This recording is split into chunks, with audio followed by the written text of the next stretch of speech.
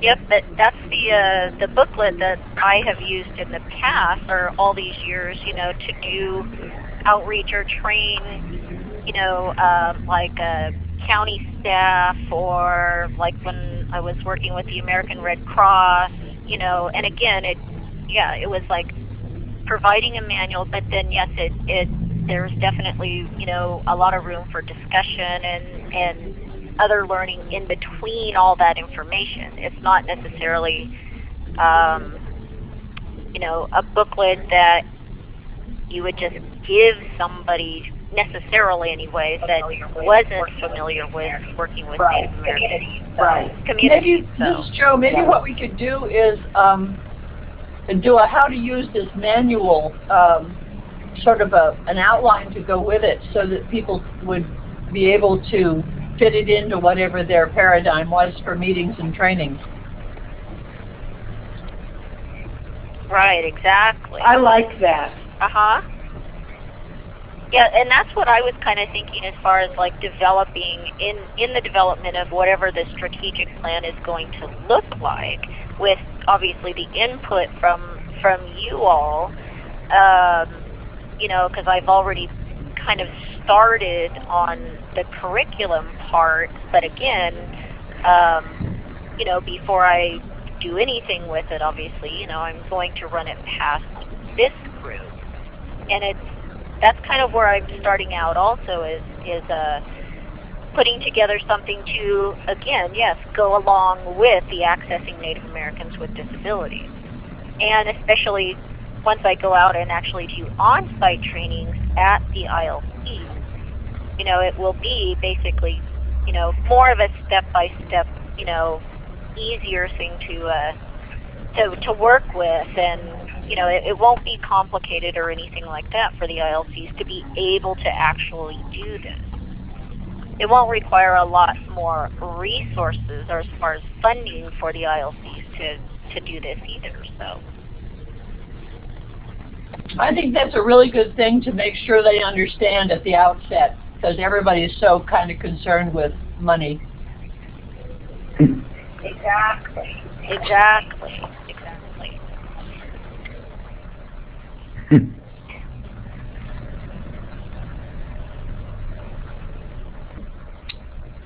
Okay, any other comments or input on these goals?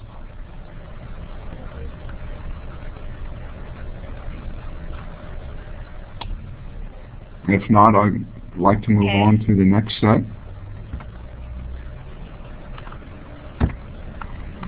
And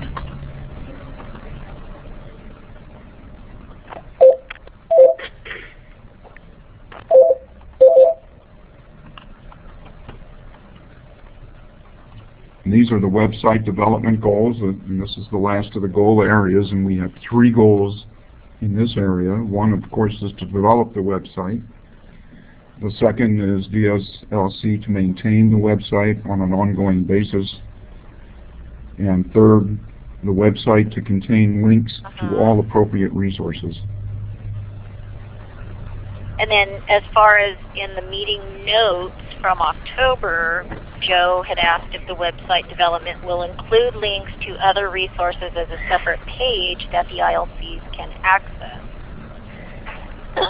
And yes, everybody who,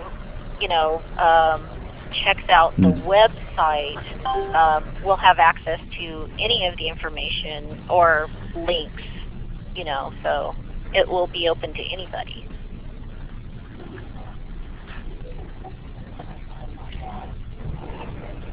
Also, on the website development, this is Tanner, one of the things that is been kind of a hard to obtain, I guess, is actual artwork for the website, because we want to change, the website face page, basically, or home page, with some more appropriate like artwork or colors or something. So if any of you all have any pictures or any ideas or anything, can you please forward them to me or let me know?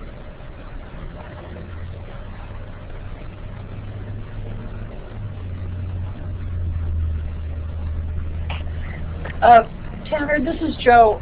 Okay. Is there a way that we could maybe use this to showcase Native artists? I haven't really formed my thought clearly, so I'm stumbling on it. But, you know, have submissions from around the state and use them on the website for a brief amount of time and, you know, with permission, and then return them to the artist? Yes, I've kind of been contacting some consumers and people that I know that are artists. Oh, I'm getting a lot of. Hello. Oh, okay. But I have been actively Hello. contacting consumers that are artists and asking them exactly that. So there's a few people, you know, that I haven't received anything from yet, but we're very interested in, you know, in doing that. Again, I mean, it's a great idea. But I haven't received anything yet.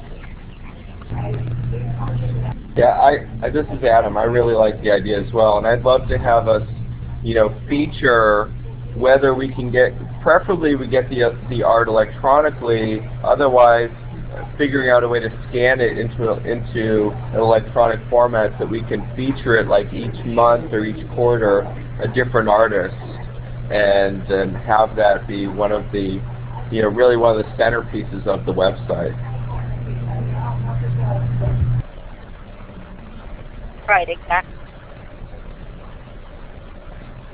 Good morning, Tanner. This is Dr. Val. Good morning, all. Hello, Dr. Val. Okay. Hi, I've been listening in. Hi, Dr. Val. Exciting. Okay. Yeah, and this is Peter. I'm online too. Yes. Hello, Mr. Peter. Hello. Welcome, Peter. It's a good time, I think, to remind everybody, if you came on late after the session had started, that the recording of the session will be on the website, so you can go back and hear what's taking place, and of course we'll send the notes out. And we are currently looking at the website development goals and discussing those. So Tanner, for the website, what's the audience?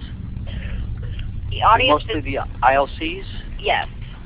At this point, the ILCs and well, obviously, and the DOR, but initially, but otherwise it would be open to any other agency or anything that's interested in, you know, working within the Native American communities. Okay. Tanner, this is Chris.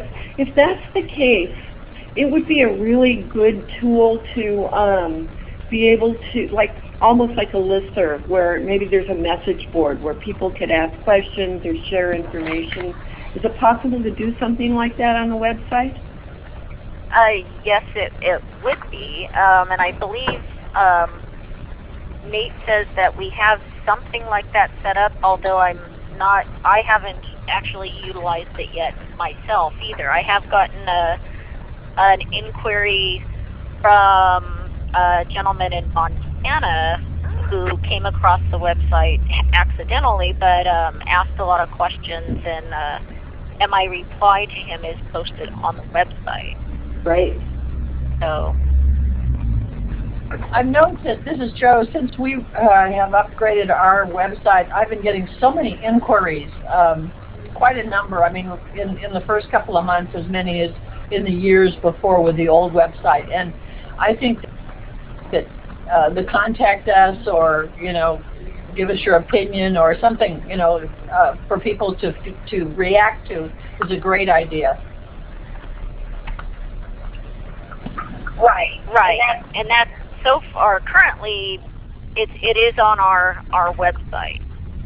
The thing that we would like to really see though on the website is I would like it to. I mean, I don't know how to do it, but to kind of change the format around a little bit. And I know I have heard from some people who have visited the website that they still don't feel that it's necessarily accessible. So one of the things I would really like you all to do again, though, is, take a look at what it currently looks like. There's not a lot of links or information on it right now, kind of because of the format. But also, take a look at it and just let me know your first impression. Right now, when you pull it up, there's just a lot of text. So any type of feedback or anything would be great. And again, especially I want to get a different artwork up. And for those of you that don't know, then or don't remember, it's www.nailp.com.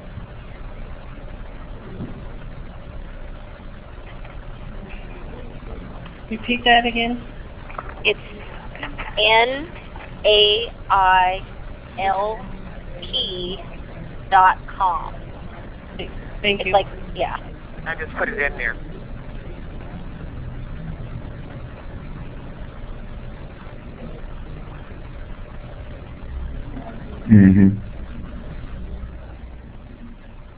Other comments on the website goals?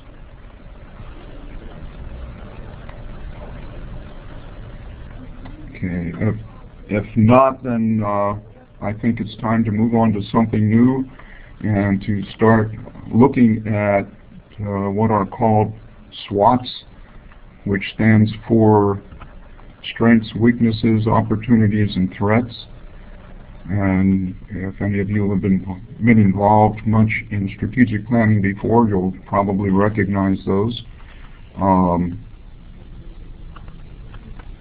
Let me get this a little larger here.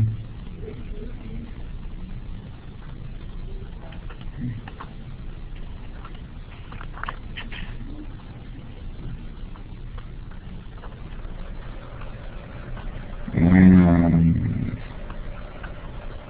there we go. And the strengths and weaknesses are basically internal factors,